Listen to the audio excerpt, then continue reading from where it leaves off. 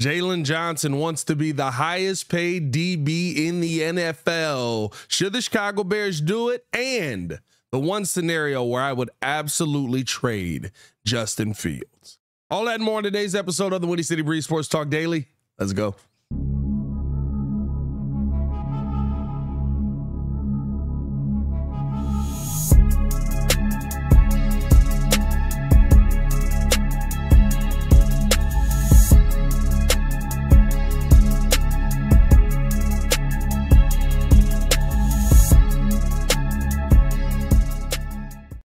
Now, if you are new to the channel, please like the video. Please subscribe to the page. We do talk Chicago sports daily on this channel. It's the only channel to talk Chicago sports, how Chicago talk. So make sure that you get in tune with us, man. So Jaylon Johnson was on Keyshawn Johnson's podcast yesterday and basically was breaking down kind of what he felt his value was. He, among other things, a great interview by Keyshawn Johnson. Really enjoyed hearing from Keyshawn on ask how he was asking questions, his thoughts on Justin Fields, all those things. But a really good podcast. Check it out. At the end of the day, though, Jaylon Johnson talked about where he valued himself as a DB. And he talked about kind of like why wouldn't he view himself as a max player? Why wouldn't he view himself as one of the top paid corners in the NFL? And I think, to me, that's the part that's very interesting, because I love that he's changed my mind completely throughout the year. People want to talk about the reasons why Jaylon Johnson's success came. Well, you really didn't see the interceptions come until Montez Sweat showed up. You really didn't see him start dominating until Montez Sweat showed up. Yeah, that's how pass rush works. I'm not faulting Jaylon Johnson for finally having a good pass rush in front of him. He's always had the pass breakup numbers. He's always had the coverage numbers. He's always been an elite corner at every area except for one. Now the question is, can you continue to be that guy in every area, including that one, with the pressure that the Chicago Bears are now able to get up front? To me, you don't let a 24-year-old walk out the door by any means without offering him top type money. I think we need to come back to the table and maybe try to start off at 19 and see where we go from there. But Jair Alexander, highest paid DB in the NFL right now, $21 million. And I feel like you should be sitting about that range. I actually do. I know there's some people that don't believe that you should pay Jaylon Johnson that much, but Jaylon Johnson is not only a leader for this team, he's not only an elite DB for this team, but he's a major cog in this defense that keeps things moving smoothly. And we saw in that final game, right, that the defense struggled a lot without him out there. I do think Terrell Smith is very good. I do think that Tyrese Stevenson can take on that #1 role, but we saw kind of the difference there. Also, again, a game where there was a lack of a pass rush. The Bears still need to improve their pass rush. They still need to go out and get a 3 technique, but I do think that that is something you can do while still paying Jaylon Johnson. The part that makes that a little bit interesting, though, is what does that mean for the future for some of the other pieces on this team? Because that is a lot of money to give to Jaylon Johnson, and that's going to take away from your salary cap. You can't go out and pay everybody and draft everybody and sign everybody in free agency. What aren't you going to do? Could we see the Chicago Bears possibly franchise tag Jaylon Johnson this season to be able to pay him next season, try and work something out where they can get a little bit more money off the books? Now, what's probably going to happen is you're going to see some cap casualties here. I think for sure we know Cody Whitehair's done. His time here in Chicago is probably coming to an end. I think this probably also means Eddie Jackson is on the chopping block if the Chicago Bears were to do this, which I don't think many Bears fans would have a ton of qualms with, right? But those are the two guys where you get a little bit of money back by cutting them.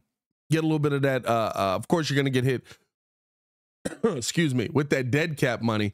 But you also get the opportunity then to save a little bit of money on those guys and contribute that towards Jaylon Johnson. And listen, you're probably drafting another safety this year. You're making Jaquan Brisker your #1 guy back there. That's probably how it's going to go down. Welcome to the business of the NFL, young man. Like, you're in charge now, you know what I mean? And maybe you could work something out with Bojack at a lower rate and bring him back in here, but I doubt it. You know what I mean? I doubt it. Like, what are we dying to have Bojack here? I'd love to have Bojack here as a leader. I think he's a really good leader on this team, but if it opens up the money to allow me to keep a young DB who's been elite and is finally able to get the takeaway numbers, because that was my issue with him. That was my issue with him. Yeah, I mean, like when you talk about getting the takeaways, when you talk about corners, I should say, you don't talk about their pass breakup numbers or I should say only their pass breakup numbers or only their coverage numbers, or right. Like you talk about them for taking the football away. We hadn't seen Jaylon Johnson take the football away, but one time up until this point. Now, when you look back at it and you sit there and talk about, okay, well, why did we see Jaylon Johnson take the football away only one time? Well, he's only had a pass rush one time in his whole career. Now we're starting to see that pass rush come back. Yet the addition of Montez Sweat definitely helps with that. Can you continue to build on that? Maybe get Yannick Ngakoue back in here at a very cheap price because of the injury that he's coming off of. Like, I think there's a lot that the Bears could do here defensively that allow you to re-sign Jaylon Johnson and continue to have him in that position. And I think they still have a ton of options open to them. Maybe they throw the transition tag on him and see what everybody else feels about him now that they're probably not going to trade him. But I do want to know how you guys feel, man. Let me know if you believe that Jaylon Johnson should be the highest paid DB in the NFL, or do you feel like he falls a little bit below that range? Highest paid is about $21 million right now. That's going to Jair Alexander. That's just year over year, right? And then finally, I mean, listen, it's there's not much for me. I'm a Justin Fields supporter, Justin Fields fan. Like the Justin Fields is here. Think that he could develop into a really nice quarterback. So when we talk about trading Justin away, not to say my mind's completely closed off to the idea. I understand it's a business. He's in year 3. He hasn't shown you enough, and that may happen. But I'm not sitting here just taking any deal. But Mel Kiper brought up one deal that Ryan Poles would be a fool not to take. Mel Kiper brought up one deal that Ryan Poles, I mean, listen, if it's offered to him and the deal hasn't been done yet, you better have a heck of a lot of belief in Justin Fields. Because Mel Kiper talked about the Atlanta Falcons and their want for Justin, their want to have him here in Chicago, their want to continue to build with to start to build with Justin Fields, and believes that the Chicago Bears can get the 8th overall pick for Justin Fields. Now, listen, you guys heard me yesterday on my rant defending Justin, defending Chicago Bears fans, talking about, you know, some of the things that Cap had said over on ESPN 1000.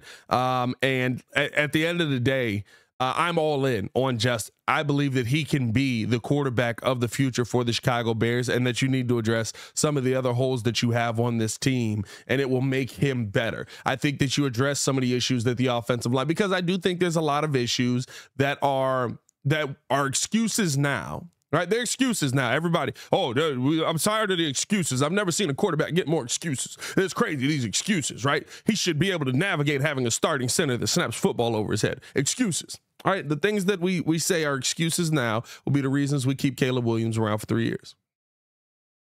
And then we'll be talking about replacing another quarterback if you don't address the excuses. Now, I do believe Ryan Poles will. I just think that's a lot easier to do. You have more draft picks to be able to go out there and address the excuses, right? But if the Atlanta Falcons are dumb enough to give us a 3rd top 10 pick in this draft, and of course there's going to be some other capital involved in that as well, this is not straight up, you take that pick. You trade Justin Fields. And here's the reason why. Because for a lot of people, they look at the Caleb Williams tape and they're like, I would never take this guy, paints his fingernails, cries to his mom. I could care less about all that. How's he throw the football, right? He's a good football player. We're hearing now a lot more about the leadership issues that are issues, and it seems like a lot of people are saying these are never issues. Like, I don't know why people started this narrative. I don't know why people started spewing this narrative. This guy was great at USC. Everybody in the locker room loved him at USC. Nobody has had a bad thing to say about him. Now, that could all be cap, right? But I hear what people are saying about him when you're talking about having somebody come in and be a different kind of leader at the quarterback position. And with all of that, right, at the end of the day, you're coming into a situation now where you have an entire locker room that's backing Justin Fields, an entire locker room that wants Justin Fields here. It's going to hit them very hard. You have to come in and prove yourself to that locker room right away. But with all of that, I do think Caleb Williams is a good football player, and I think he's coming to a situation here in Chicago where you're not starting on the worst team in the NFL. You're not usually the number one pick, right? You're going in a Bryce Young situation. You're going to stand behind a bunch of like 5 dudes that just are fat, a running back that's like, all right, he runs the football. No wide receivers, your best wide receivers. Like usually that's the situation you're going to. Caleb Williams is not in that situation. He's going to an offensive line that, yes, does it have a ton of issues? Hopefully they'll be addressed in the draft here. But yeah, there's some issues on it, but there's a lot of good pieces on that line as well, right? You look at Tevin Jenkins, you look at Darnell Wright. Those are 2 good pieces right off the bat. You get the center position right, we can start to figure some things out. You get that left tackle position right. My God, now we're moving in the right direction. So Caleb Williams will be coming into that situation where the Bears are still trying to address some of the holes that they have while still maintaining a level of excellence on the defensive side, I guess you could say, right? So you're coming in with a defense that's going to put you in good positions. Those are good things for a young quarterback to have. With that on the table, if Atlanta is willing to sit there and say, hey, we'll give you the 8th overall pick for Justin Fields, we'll give you a future second, and a future first, right? Like if they're willing to say that about Justin Fields, and remember, we had heard through Courtney Cronin that the draft capital is very up and down in this situation with Courtney Cronin and Jeremy Fowler. The draft capital is very up and down in this situation. We've heard everything they had heard everything from a 2nd to a 5th for Justin Fields, and it just depends on the belief of Justin with the team. The thing for me that I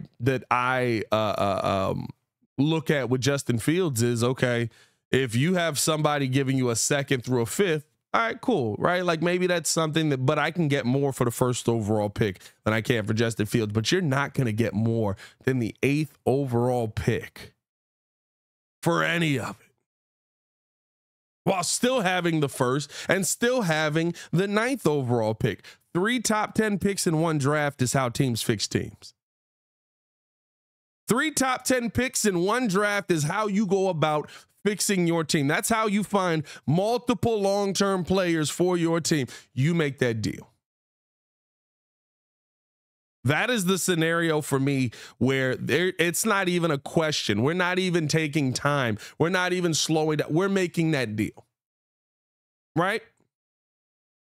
And so that's one to me that does get me a little bit excited. If I'm a Bears fan right now and I hear the 8th overall pick is on the table and Atlanta wants Justin that badly, bet, let's do it. Because Atlanta feels like they're probably a quarterback away. Do you just trade for your quarterback? You go get Justin Fields. Now you feel like, and I think he'll do well there. I think you'll probably have a coach come in there that's really willing to work with him and do some things there. They won't make the same mistakes the Chicago Bears do, because the Chicago Bears are the only people that make these mistakes, right? And he'll go down there and he'll look really good, and we'll be sad up here and we'll be like, well, you didn't do that here. Now we're looking at Caleb Williams probably going, why isn't he doing that here? That's just our future. We're Sisyphus, bro. We never get the ball up the mountain. We keep rolling back downhill. But at the end of the day, I think that if that is a real deal on the table, and listen, nobody else is reporting that except Mel Kiper. Maybe because Mel Kiper's reporting that kind of tells me a little something. I mean, it's no disrespect to Mel, but like, you're the only one here an 8th overall pick? Like that's a little bit surprising. Shefty's not even here an 8th overall pick out here. Yeah, I mean, like, hey, look, if that is on the table, Ryan Poles, pick up the phone and get the deal done. And it's no hate on Justin. It's just you're never going to have a better opportunity to improve this team long term than by having 3 top 10 picks in the draft. You're just not. You could not get Caleb Williams. You could trade back to 3, still draft MHJ, have a bunch more picks in the 1st round, for a bunch more future picks. You could have 8 and still take a quarterback in Jaden Daniels or maybe a Bo Nix or whatever it is, and you could still go like the top 3 or 3 top 10 picks. Yeah, no, sign me up. That's a scenario where, Justin, thanks for playing the work version of our game. We appreciate you coming through. I'd do it if that's actually on the table. I'd be all in on it. But let me know how you guys feel in the comments below. I'll be down there talking with you guys as well. As always, it's your boy Pat the Designer back at it again to continue watching our Chicago Bears content. Click the links on the screen to check the links in the description below. Y'all stay safe out there, Chicago. Big Bear done. See y'all later, man. Peace.